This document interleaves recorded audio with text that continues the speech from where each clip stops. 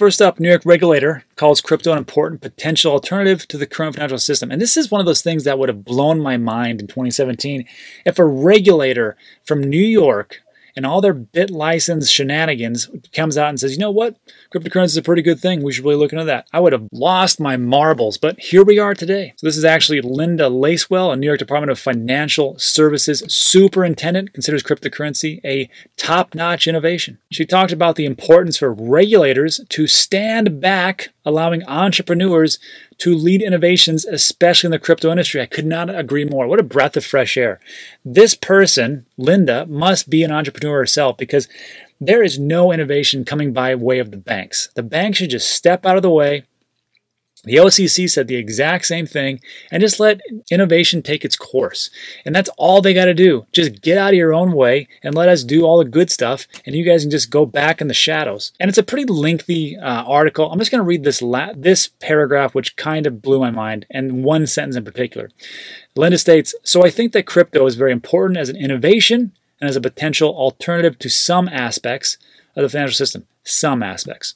The reason I like it is that it's organic, it's been developed, and over time it has become more sophisticated."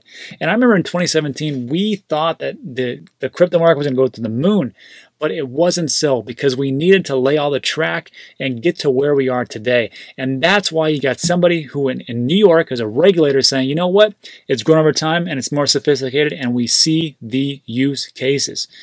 Further, she states, when you have the Fidelities of the world coming in looking for some type of bit license from us, you know that things have really changed.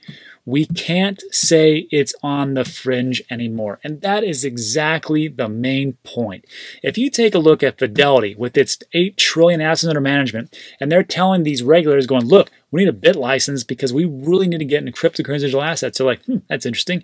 You guys got a lot of money to throw around, so maybe there's something to it.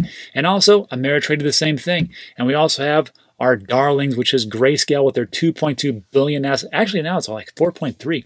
This is a report from Q1 of 2020. And they talked about how, hey, the majority of our investments, 88%, came from institutional investors, dominated by hedge funds. And that was the first quarter. So this one coming up, I mean, it's going bananas. Also, you have the Paul Tudor Jones, which Paul Tudor Jones, if you don't know, is one of those investment legends who really crushed it in the 80s, early 90s. And he came out and said, look, as of May 8th, he states, I'm going to put 2% of total investments into Bitcoin futures, which people say, well, Bitcoin futures, what is that? It doesn't matter. The guy just said his name with Bitcoin. That's all people really have comprehended so far, and that's good for our space. And then lastly, we see somebody like MicroStrategy, which is a open analytics platform and data analytics and crunch the numbers. And their CEO came up and said, look, we just bought 21,000 Bitcoin in August, and they now own 0.1% of all Bitcoin. The CEO stated, look, Bitcoin is digital gold, harder, stronger, faster, and smarter than any money that has preceded it. It wasn't what he said, but he just didn't beat around the bush. And these are the types of things, especially this is a pretty good company, they probably took a lot of crunching of numbers and say, you know what looks pretty good? Bitcoin and cryptocurrency digital assets. Let's get into that. So when we started to talk about these things that, you know, the institutions are coming and there's changes afoot, that is proof of what we want to see. So let me know what you think in the comments section. Let's move on.